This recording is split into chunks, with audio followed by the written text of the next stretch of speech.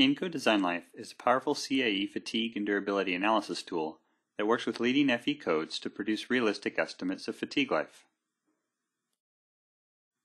Here's the Encode application, with menus on the far left, available data in the white area, the workspace in the middle, and glyph palettes to the right, each of which contains a number of glyphs.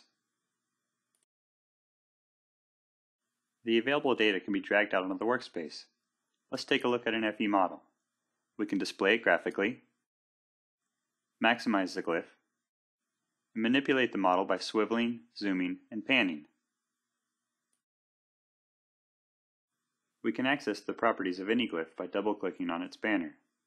This opens a property editor, which allows us to configure the glyph.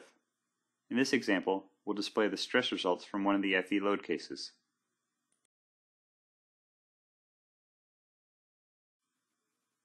If we minimize this glyph, we'll be able to continue building a process. This process will perform stress life fatigue calculations. Therefore, we'll need to drag an SN analysis glyph onto the workspace. We can also drag in some measured load histories that will be used to describe the cyclic environment.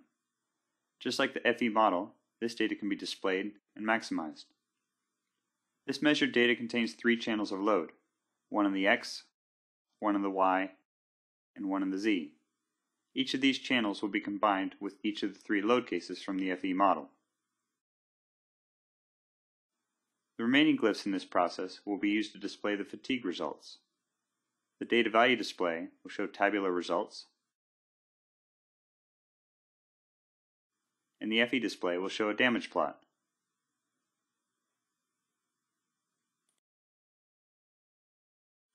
There are a few properties that need to be defined before we can run the process.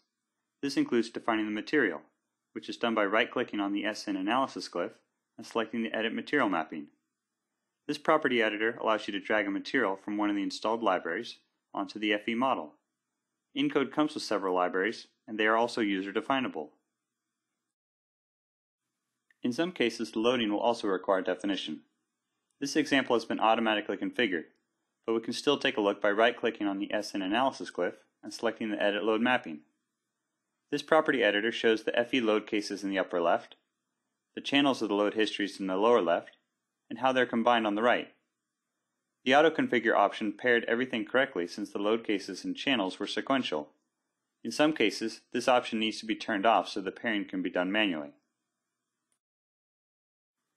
The next step is to click the Run button to perform fatigue calculations and generate results. The damage plot can be maximized and manipulated just like the FE model to better view the graphical results.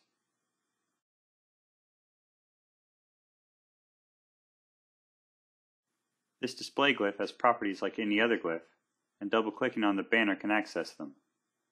The Result Type drop-down menu allows the user to select what will be displayed.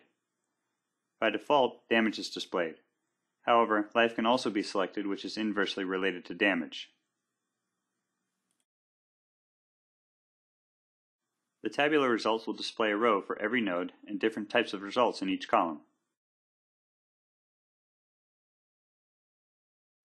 This includes things like damage, life,